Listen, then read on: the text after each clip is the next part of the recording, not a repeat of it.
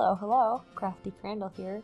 Today's video is a bit of a chill one. I'm going to do a real-time paint with me while I paint a screenshot from the show Peaky Blinders. This is a show that's available on Netflix, and I've recently completed the first season of the show. So I think it's a 6-episode season. Each episode is about an hour long, and I took this screenshot while watching because it looked very cinematic and just like a really pretty picture to try to paint, and a picture that looked like it would be really amenable to the watercolor format. So I'm going to be doing this in my square Handbook & Co. watercolor journal. This is 8 inches by 8 inches, and I'm going to be using my Sennelier watercolors with a variety of brushes. So I'm starting off with my Zen by Langnickel, more of like a mop brush, just to lay down the initial wet on wet technique. And then I'll move into more detailed brushes with like my silver black velvet brushes as we go forward. As far as speaking content during this video, I will be talking a little bit about the process as I continue to paint this piece. As I said, here I'm starting with the wet on wet technique. You can see how that evolves throughout the piece.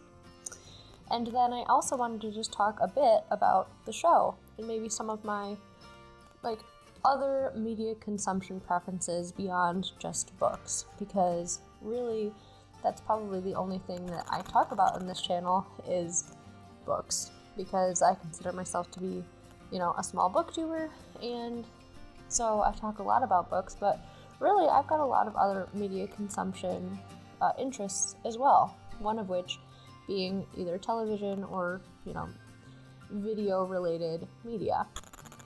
I also, as I've spoken about previously, really love music as well, and so during this chill kind of chatty paint with me, I figured I would just talk a little bit more about it. Since this piece is inspired by the show Peaky Blinders, let's start there, shall we? So far, like I said, I am only on season 1 of Peaky Blinders, but I kind of thought that I would like it from the beginning. I am a little bit disappointed that Netflix advertises this show with the actress from The Queen's Gambit, because at no point in the first season was the actress from The Queen's Gambit in Peaky Blinders. That was the entire reason that I started watching the show to begin with, because as you saw previously, I have painted a screen cap redraw from The Queen's Gambit, which was a show that I similarly enjoyed. But more on that in a little bit. So Peaky Blinders is essentially set in England. I'm not 100% what actual year or time frame it's set in, but it's pretty old, and it's really interesting because the Peaky Blinders, as they're called, is essentially a family who is what you would consider to be like a mob or mafia type family. They've got control over a region, and they are in control of different money-making avenues within this place.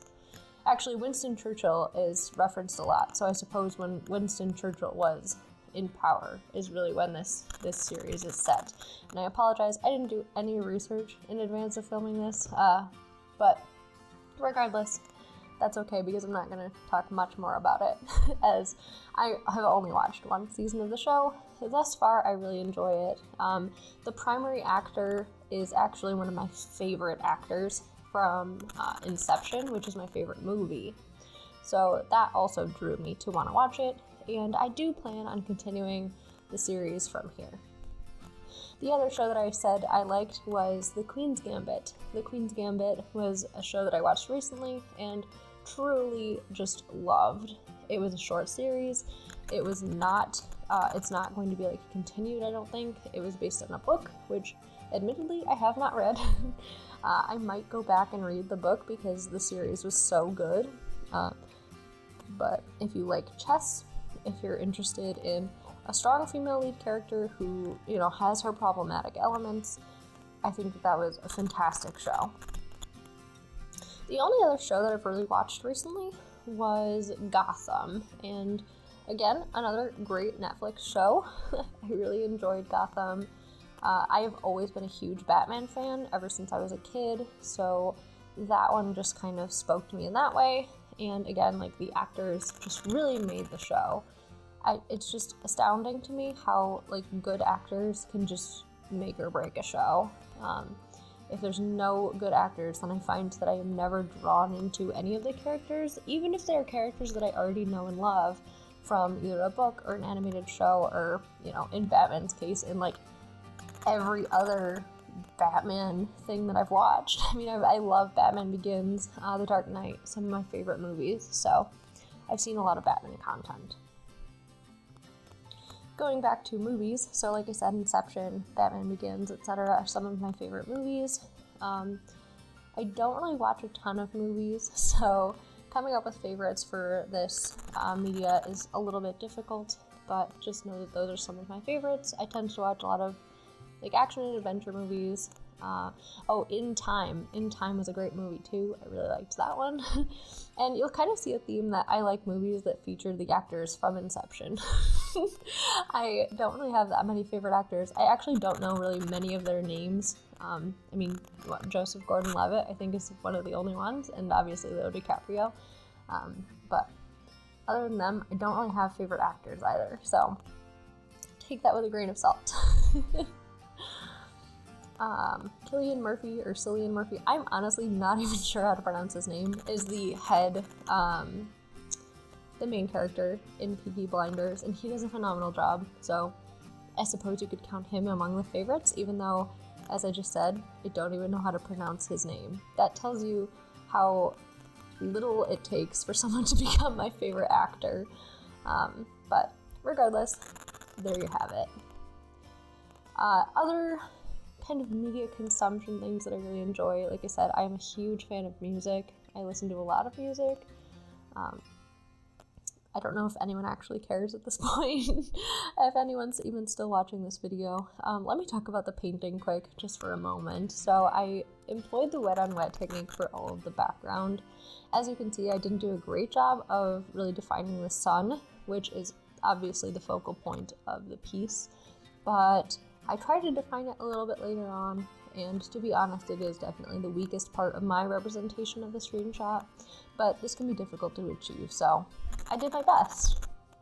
I am then using the wet on dry technique to get all of the little details in the background, trying to keep them pretty light because I want the foreground elements to be a lot darker, and then the place where the main character is will be obviously the darkest and one more of the focal point. So I think that your eye is supposed to be first drawn to the sun and then up to the main character, and I do think that this piece ends up achieving that, although not to the degree of, say, the actual screenshot.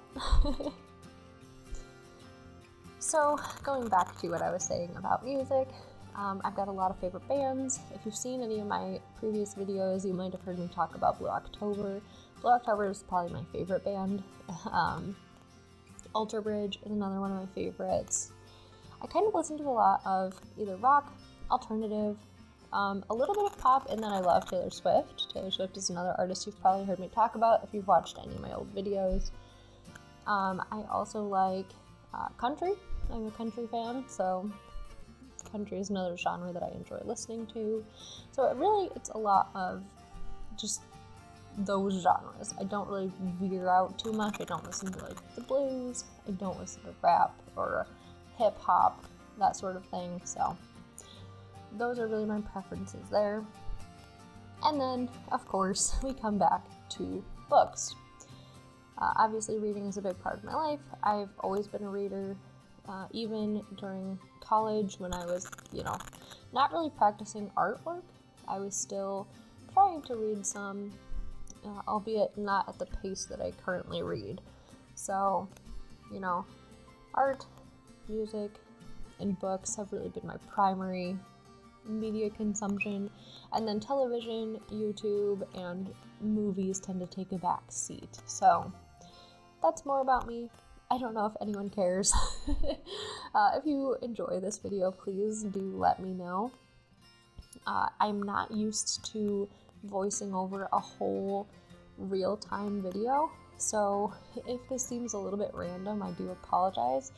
But as this is a screen cap redraw, I just figured that would be kind of the ideal time to like have a get to know me more as far as the like media and fandoms that I consider myself to be a part of.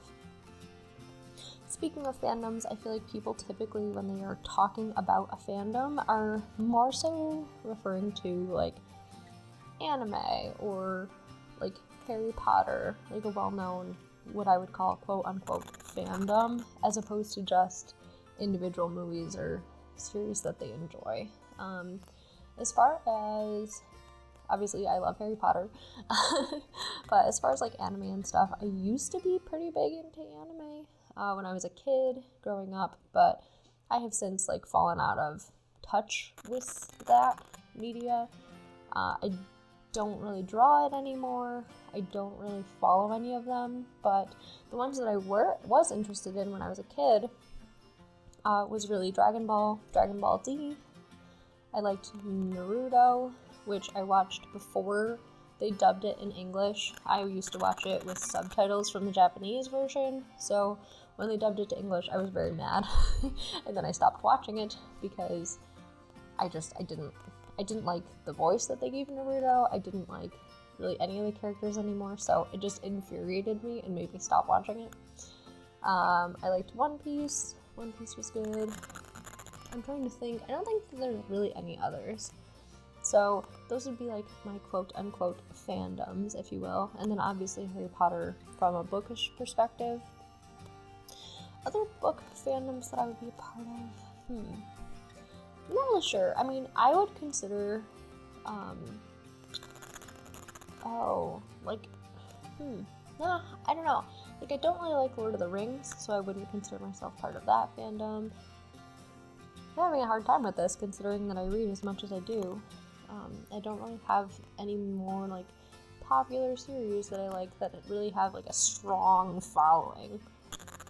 Tons of series that I like are really popular, like on BookTube and everything, but none to the point that they've got, like, the merchandise and all of the, like, mainstream following that, you know, either anime or popular books like Harry Potter and Lord of the Rings have. So things that have really been adapted into other mediums, so things that have like a movie series, etc. I mean, I suppose The Hunger Games would also fall into that. The Hunger Games definitely had its surgence when the movies came out and everything, so I think that would count as well.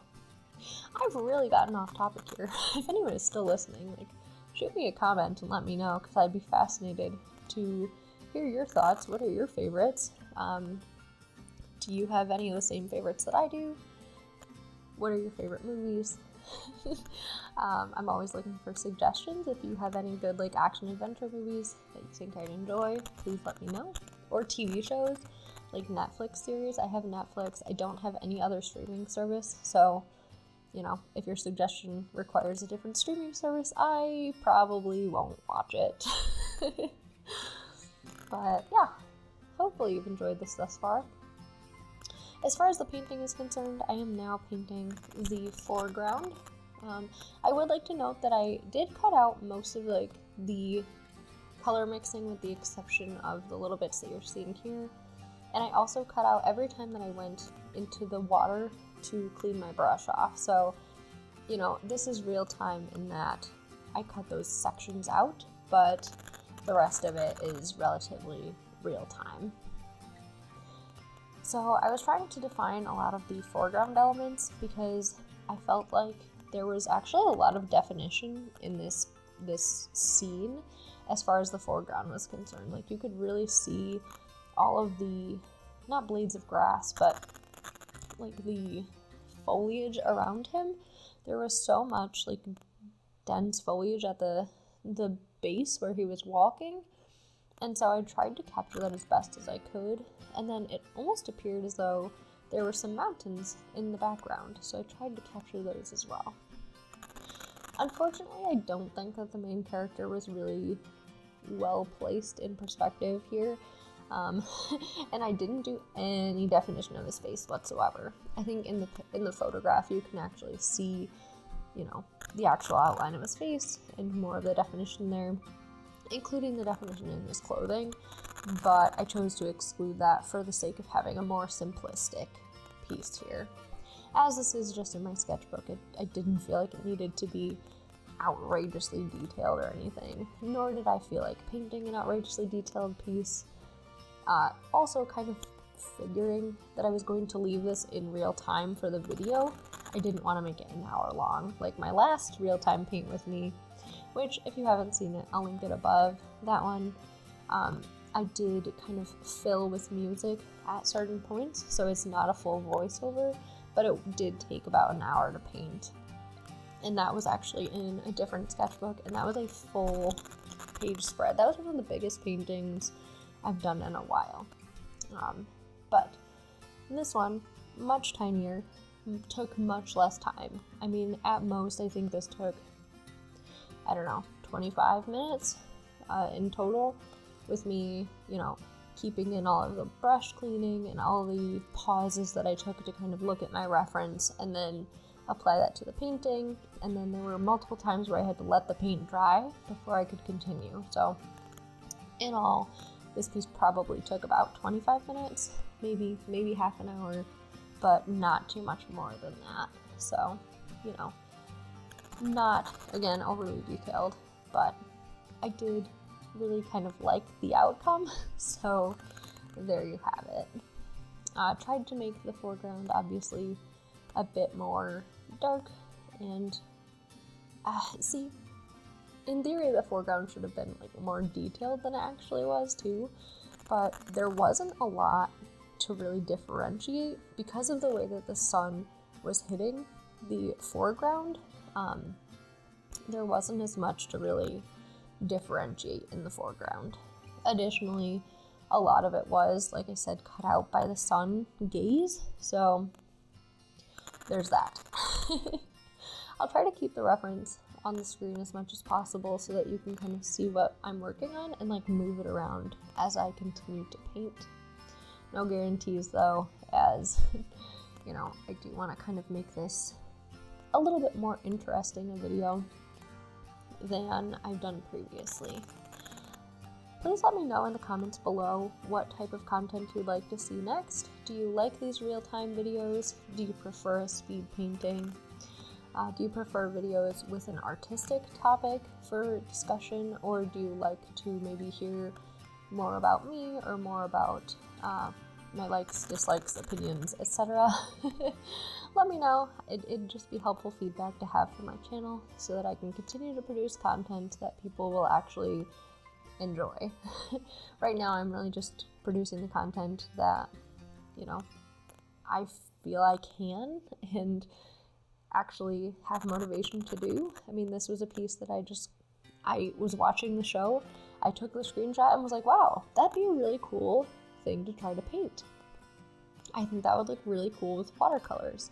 And so I wasn't even really thinking about a video idea at the time, I just was really motivated by the piece. So the photograph that I took with my laptop while I was watching the show, it was a really cinematic event and I really liked how they portrayed it, so I just wanted to paint it.